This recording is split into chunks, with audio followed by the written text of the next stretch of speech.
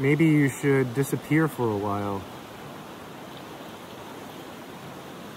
Sometimes people are struggling with things in life, and they work really, really hard to try to solve their problems.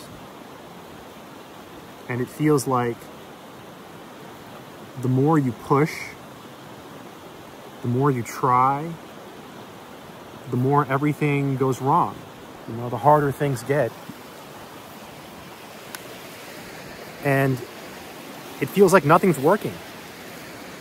You know, I'm sure you've been there where you have a situation. Maybe it's a relationship. Maybe there's a class you're taking in college or high school. Maybe it's a problem at work. And no matter what, it just gets worse. And you just can't seem to win. And then when you finally think you have it figured out, something else happens, you know? And it's just like you can't get a break. It's like that old 80s song where the guy says, some guys have all the luck or something like that, you know? Maybe you feel like that singer. Like everyone else has it good except you. And I think sometimes the answer is to let go, is to disappear for a while. Go into the solitude, go into nature, go into silence, and embrace it. Embrace the solitude. There is a peace that you can find by being alone. A peace that you can find when you're away from society, from the cars, from the traffic, from the hustle and bustle, from the deadlines, from the relationship drama, from the job stress. Whatever it is that's plaguing you, my friends, sometimes when you return to your roots as a human being, connect with nature, with the birds,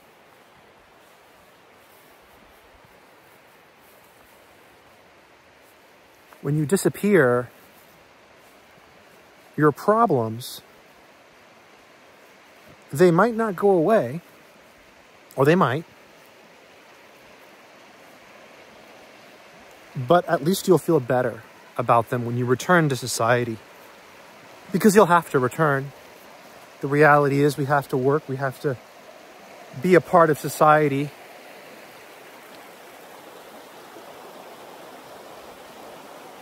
Disappear.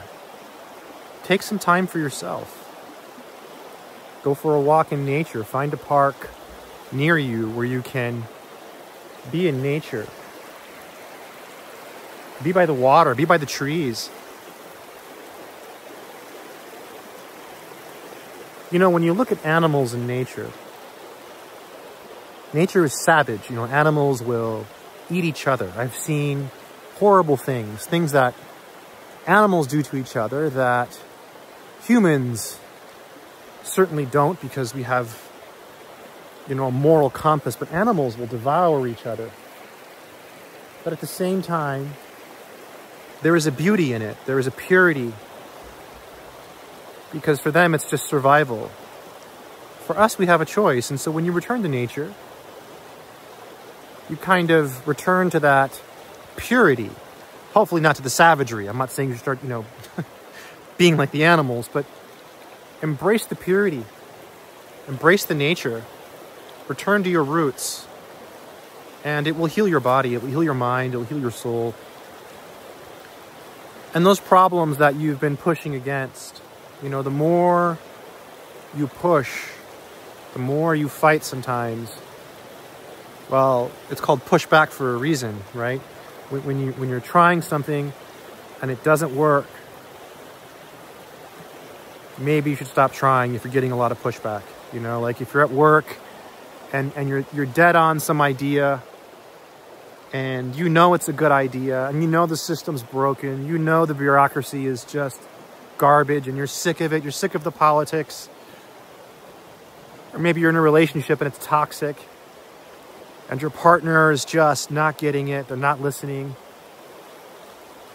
Take a step back, disappear. Go into nature alone. Make sure you come back. Go somewhere safe, don't go too far. Enjoy what the earth has to give. And I think it will heal you. I think it will make you better. One of the problems is, you know, we live in a world where everyone has a computer, which is good. It means you can watch this video if you choose to. But we are desensitized from the real world. This is the real world. This is it right here. This is the world we live in, right here. But for many of us, we don't experience this world because we're inside all the time. We're in front of our computers. We're reading internet gossip, internet hate, internet garbage, news. You can read any news article about anything, and it's always something dramatic or someone attacking someone else. It's all just negativity, all of it. It doesn't matter what the news source is. It's all for show. It's all for clicks. It's all for money, right? People want clicks. They want money. It's all contrived. This is the real world.